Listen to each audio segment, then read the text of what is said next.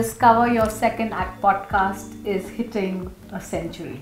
Today is the 99th episode, and I am super excited because I have my favorite guest on the podcast today, who was also my guest on my third, the number 3 when I just started off, just when I was kicking off my podcast.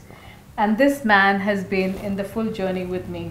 Life is a full circle, as they say, and I'm very happy to invite Gautam Dutta. He's the CEO of PVR Cinemas and also happens to be my husband. I'm very privileged, Gautam, to get you and this brownie on the couch today to record our 99th episode, because I think we did not do justice when we recorded our third one, because I was still kind of thinking, who will hear me? 10 minutes is good enough, and from there on I think we have covered a distance of recording almost for 1 hour now. So welcome. Thank you so much. And how are you feeling? You can awesome. Relax a little bit and smile. I'm perfectly fine and relaxed. And congratulations to begin with. It's been a great journey, and I think we're all privileged to be a part of this journey. So yeah, fantastic. Well done. Thank you so much. I think these are golden words that I want to hear from you at least. So Gautam, this is a Second Act podcast, and Second Act, as I describe it, and I think it has got me 98 different kinds of meanings when I asked our guest, what's your second act? And I think you've also answered in the beginning, but I think Second Act redefines itself. Well, there is an act, and that any other act could be a second act, and when that act happens, that becomes your first act, and there's another second act ready. And you are a person who has many acts, whether it's your personal front or your professional front, right from being a creative person to exploring possibilities. So today, if I ask you what's your second act, how would you answer that? The way you explain second act, I would say it's a complex question, because lots happening at work, lots happening in personal space, lots happening becoming a parent of 2 grown-up kids. So I think from all 3 aspects, there's been a huge amount of learning, de-learning I would say, and a phase where we say that we have to imbibe new ways. And PVR, let's start with the first one. PVR is merging with Inox, which would, I'm sure, be a very exciting journey, but nevertheless it's also will push every individual, including me, into a zones that I have never sort of experienced before. So that's going to be a big second act, because at work all of a sudden it's going to be redefining my working style, my way of being, everything after 17 years of being with PVR. The second thing is about my personal life. There, of course, I would say as life takes a new turn, and we are getting into a phase of life which is where we have to look far beyond work in our life. It's again opened and pushed mind boundaries ahead to say what more. And I've been a person who've never kind of nurtured too many hobbies. I've been a guy who's always just focused at either work or home. So it was very important for me to go out and explore something. At this age, it doesn't come that easy. But all of a sudden, something that I just enjoyed doing, which was work around art and making my home and office look, different, quirky.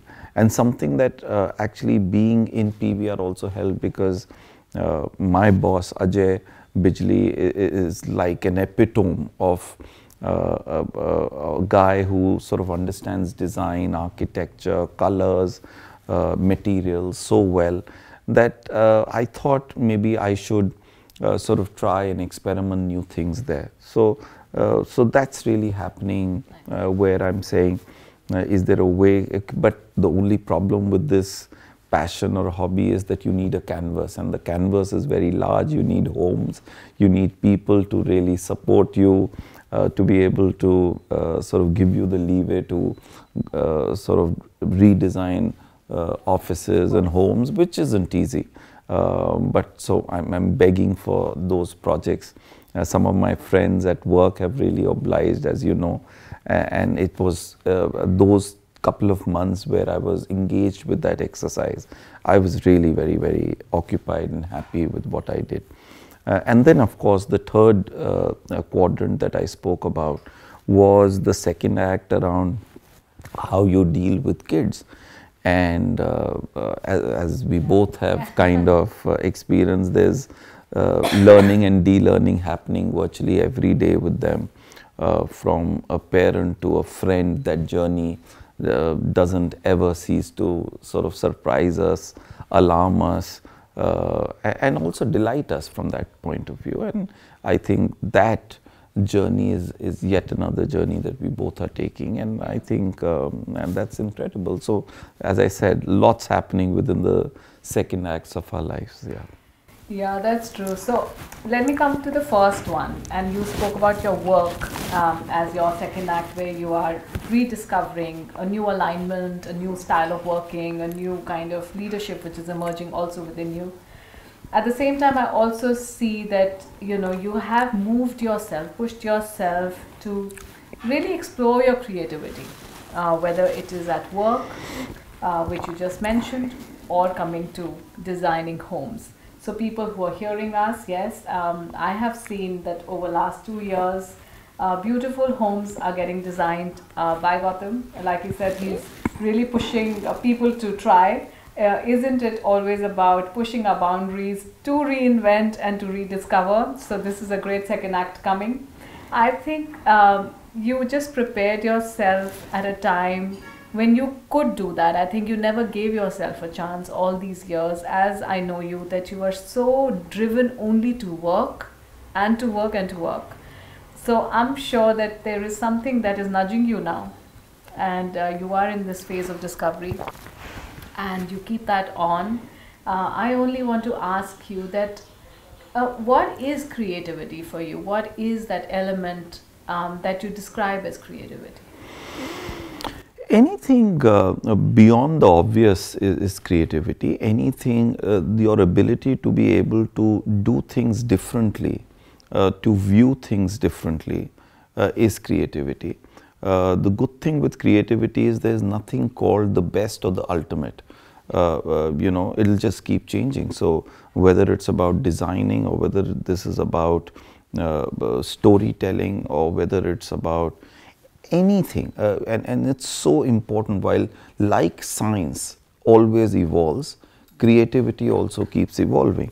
So from that point of view, I would say a blend of great science and creativity is really the mother of all inventions. So it's either, sometimes it's only science, sometimes it could be only creative, but the fact is there are just so many opportunities that we get at work, dealing with people, creating new products, redefining new services. It just moves on and on. So creativity is also, according to me, is about being extremely humble, always knowing that a lot is being done, a lot is being achieved where we are not involved. So the moment you are humble and you accept the fact that somewhere in the world somebody is able to do things better than you, is very important to be creative. Because the moment you say this is the best and the ultimate, you cease to be creative. So whether it's about anything, it could be business, it could be about getting business, it could be about learning some new thing. You just have to sort of push the boundary and keep telling yourself there must be a better way to do it. And that the good thing is, better is always the journey, it's never a destination. So from that perspective, creativity will survive and live as long as mankind lives. So I want to ask you, are people born creative, or is creativity also something that you learn along the way? You learn along the way, in the sense some people are in the very bookish explanation. You could say creative are people like filmmakers, copywriters, art directors, artists, painters, but I don't believe that's the sum total of being creative. Creativity is something that we all need at our work. Creativity is that fire that wants you to do something beyond what is the obvious, and for that you are creative. And it's not something that you may have by birth. That's something that can easily be cultivated, and you can work upon it. So as long as you have a mind to go out and surprise or delight your consumer, you would be creative. So people working in the kitchens are the most creative, because they every time would want to delight. It's the same ingredients, but they could dish out something so brilliant that you would just be awestruck, and that's really truly being brilliant. Yeah. I think we experience that with you when you get into the kitchen. Very often you do. But I often make a lot of mistakes and I go wrong. That's also a very important part of being creative. You will fall, you will fail, you will make blunders, but the idea is to enjoy the journey and get back and do something better. Which you have always done, but you're pretty consistent, I have to say. So don't take this humility part of you is something that, of course, I admire at one end, but in second act we always believe in patting ourselves on the back and also knowing our strengths and bragging about it a little bit, because only you can make yourself feel in a certain way, and that takes you really far to also have many discoveries along the way. Do you believe that there could be some things that we cook up in our mind which doesn't allow us to really explore our boundaries? And do you experience that as well? As a leader, as a person, as a human? Yeah, in a manner, yes, of course. But, I also come from a slightly different school of thought. We've often discussed that. I believe that while patting yourself on the back is great, and your ability to be able to sort of realize what is good in you is fantastic. But at the same point in time, I also am a firm believer that you should also have the ability to step out and see where you lack. I deal with a lot of young people, and I'm seeing the more they're reading, the more they're sort of listening to people, they realize that the only way to be on the path of success is to keep churning themselves on through positivity. Yes, it's very important. I agree. You should not bring yourself down. You should. But at the same point in time, nobody is born perfect. We all have our shades of black, gray and white. But when I say shades, I mean abilities of having core strength, mediocre strength and weaknesses. Now the question is, at some point in time, your ability to be balanced, I think, is more important than just outright going on with the belief that I am great and whatever I do is brilliant. Your ability to be able to pat yourself, to say, hey, this I think I'm good at. This is something that I need to work on. And this is really my weaknesses, which I need to really learn and de-learn and come back with a better answer. I think the balance of knowing who you are is extremely important. And I think, to my mind, as long as individuals, if we begin to see that balance, we'll be far better human and as well as great workers. I think I love your perspective, and I think we've also spoken a lot about it.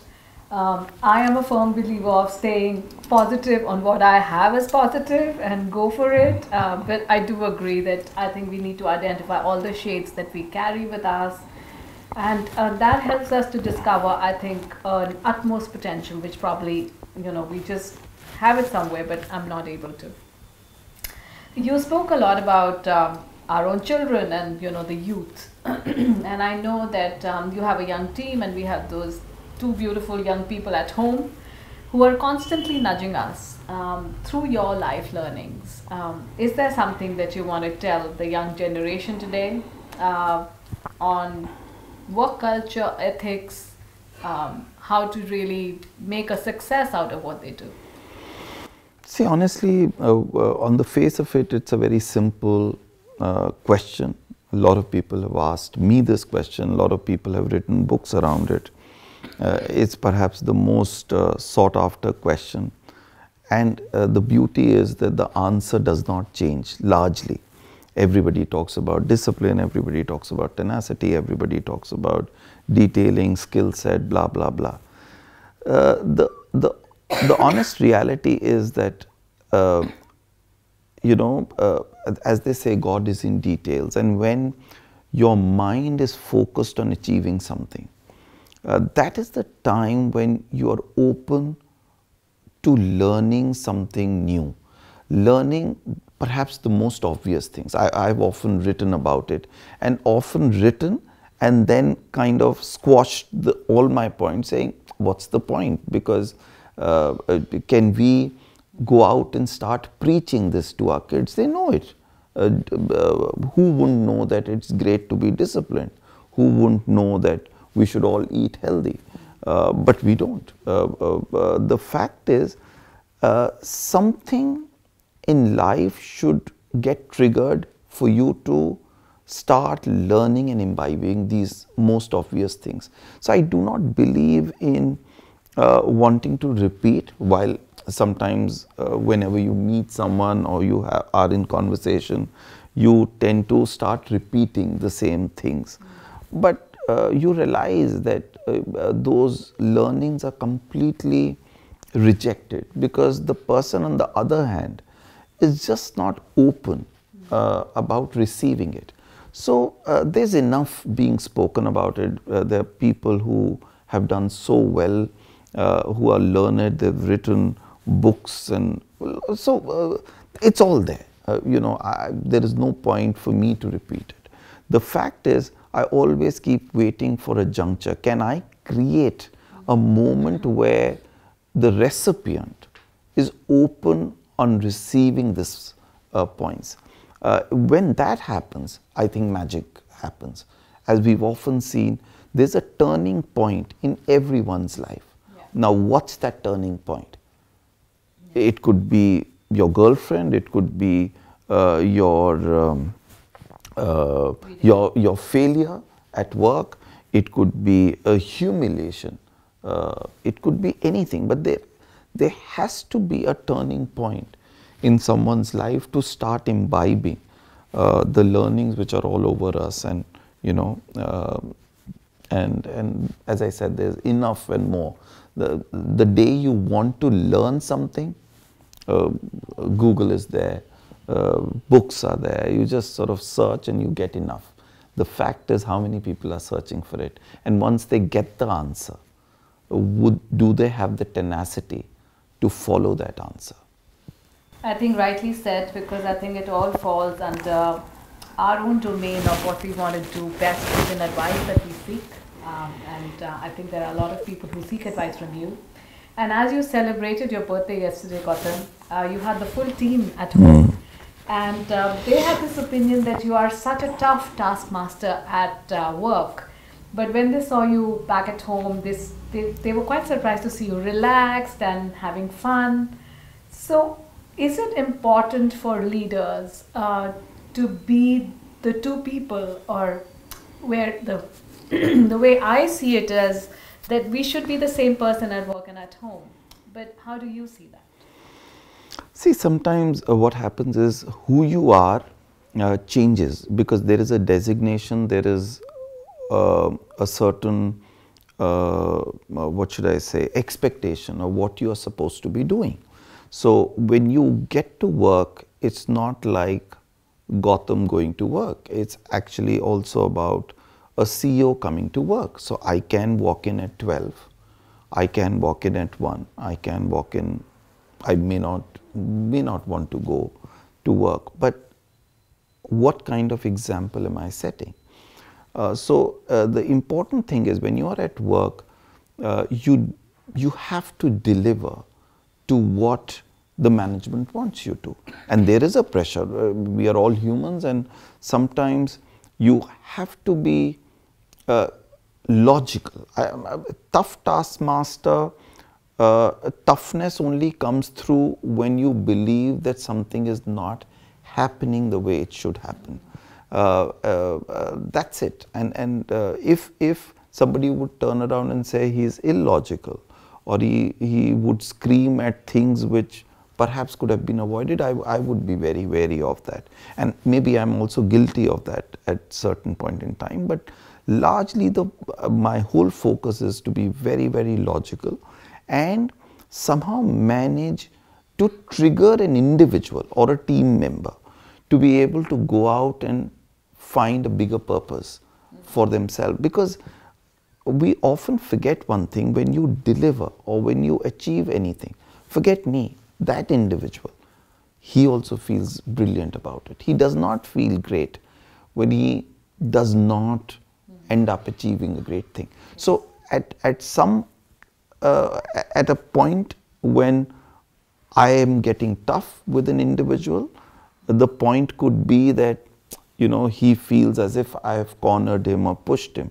But the same individual, when he delivers, you should see the smile then on his face, because he believes that he has achieved something, and that gives him a great confidence. And we are all, as I said, we have different shades in us.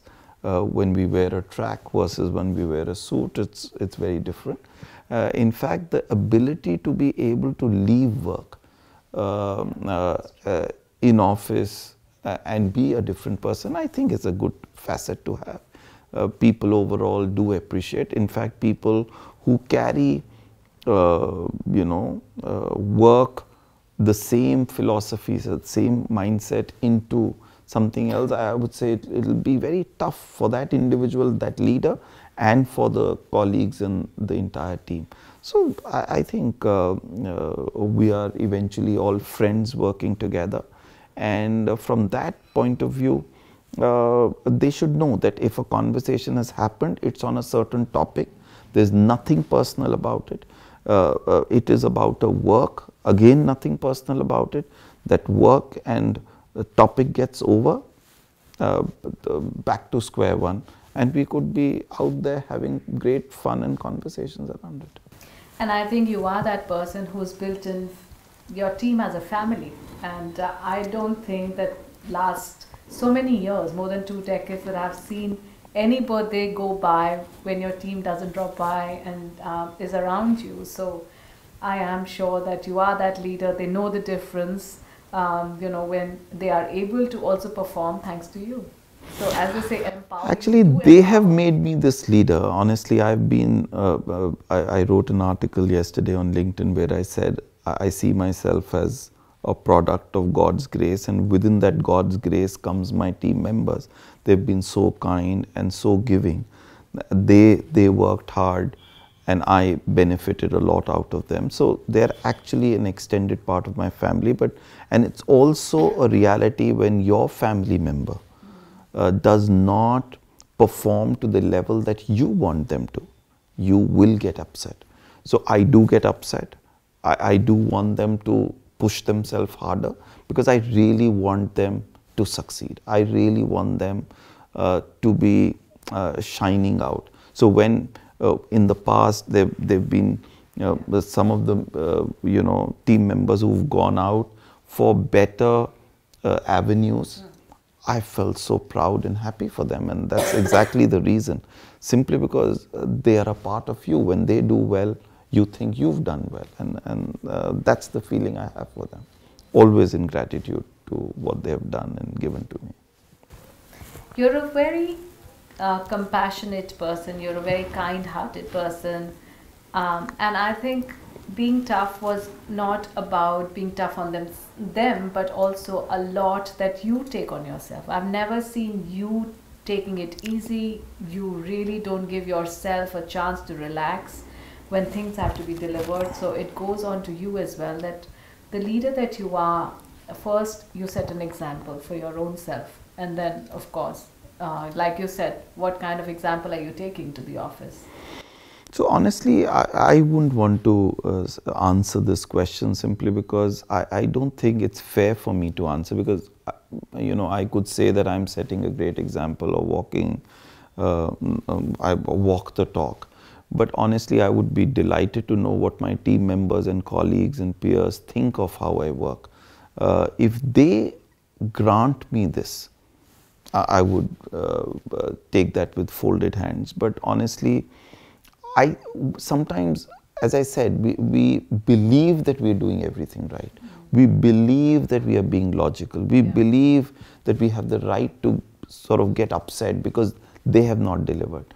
But I've also realized it's a part of that growing up and maturity to say, maybe that's just half truth.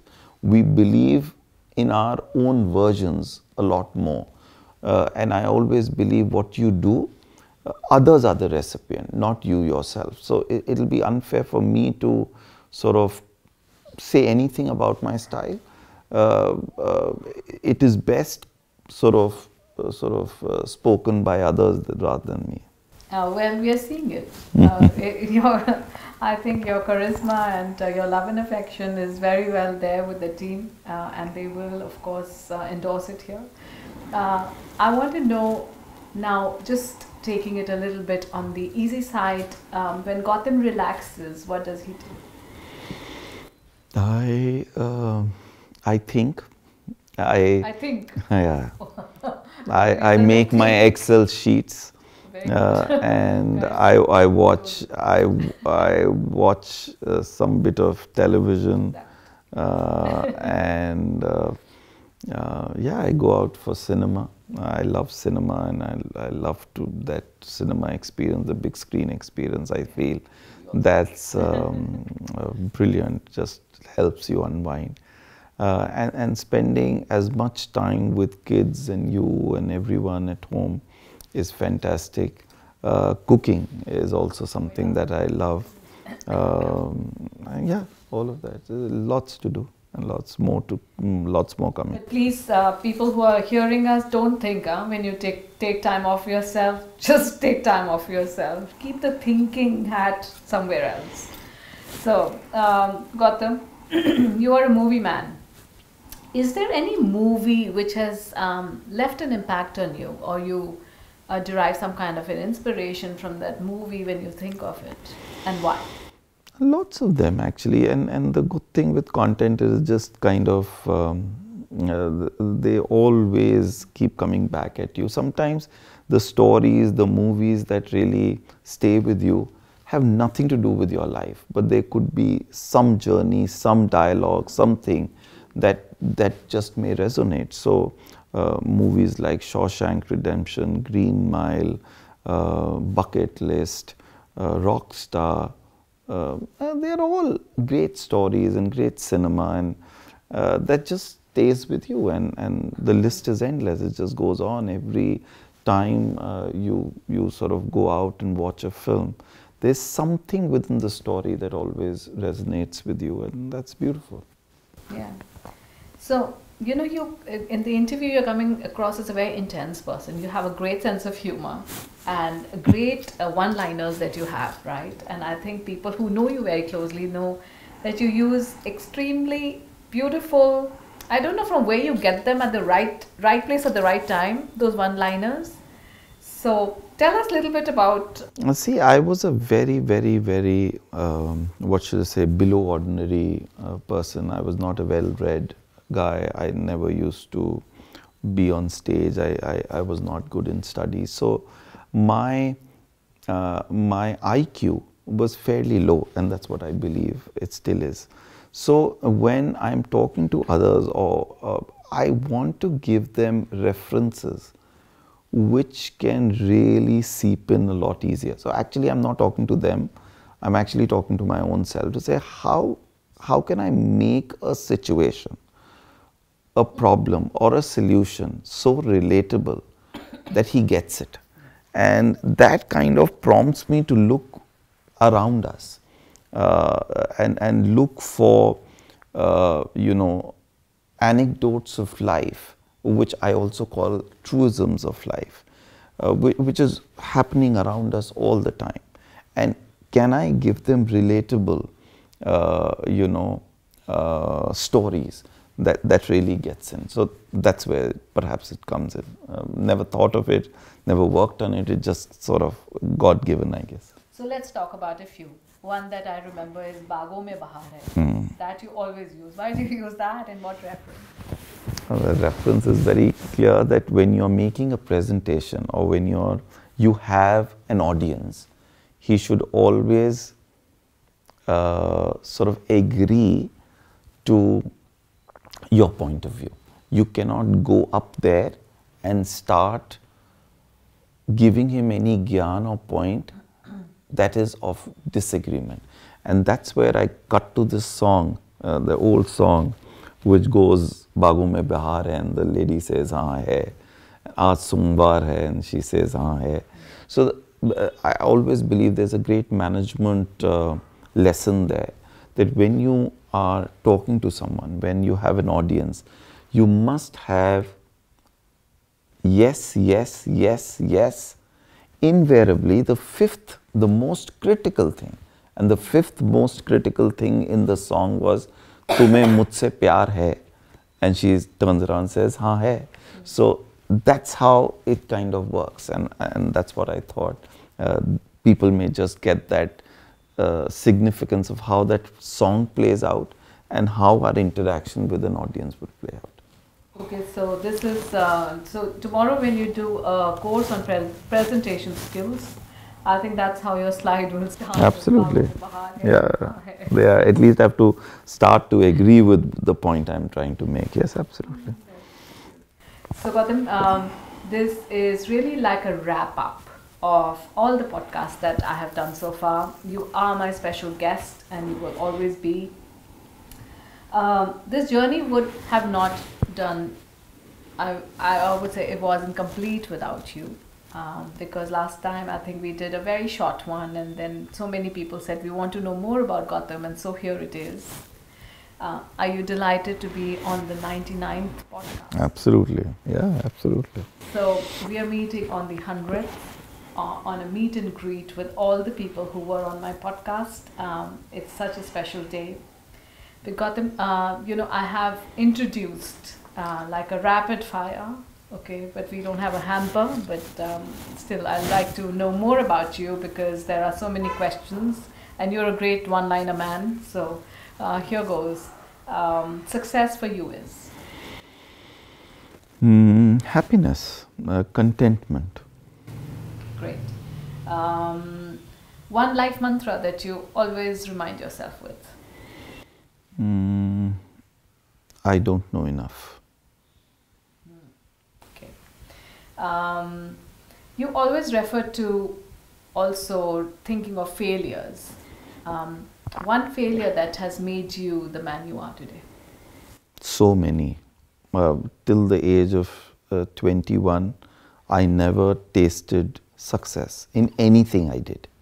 Anything. Sports, studies, girlfriends, money, fame, nothing. So actually, that you'll need another 1 hour session with me to be able to count those. I've got just too many of them. I've spent 27 years of my life with you, so I know them all. Okay. Okay. So, I mean, for the younger kids today, and of course 2 of us, what is that something from your life that you would want to tell them to be happy people from tomorrow? Tenacity, I would say. That's something that I've always believed in. I believe if you have the tenacity and you're honest to what you want to do, I think you will get there sooner than later. and there's no compensation to hard work. There are no shortcuts in life. You may get temporary success, but you will lose it all. You need to build a strong foundation if you need to build a big castle. It's as simple. Loyalty to you is? Being true. To be honest, if somebody is loyal to me, he needs to be honest. And one thing that you want to say before we just go away today? That's been wonderful, and I think I'm very proud of what you've achieved, and it isn't easy. I know what corporate life does to all of us, the way we think, the way we do things. It's remarkable that you've been at it. You've shown all the broad points that I keep talking about being successful, and I think it's fantastic. It's brilliant that you've got there, and these 100 episodes are just remarkable. Great, absolutely. So thank you, and everybody who's hearing us, this is Gautam Dutta and me signing off today for our 99th. And we will keep coming back with more episodes. I have to revamp my podcast. I'm thinking loud now, what else can I bring in? So thank you for listening for all the 99, and this has been such a great journey. Thank you. Thanks. Thank you.